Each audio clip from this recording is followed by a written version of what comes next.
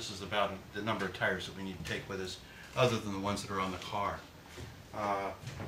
We take, the fuel, gas for the generator, water, diesel fuel in case we need it for the truck, and then all the spare parts that we've got for the car, which these are change gears, which is kind of, you put them in the rear end for the different size tracks, because we always want to run about the same engine RPM.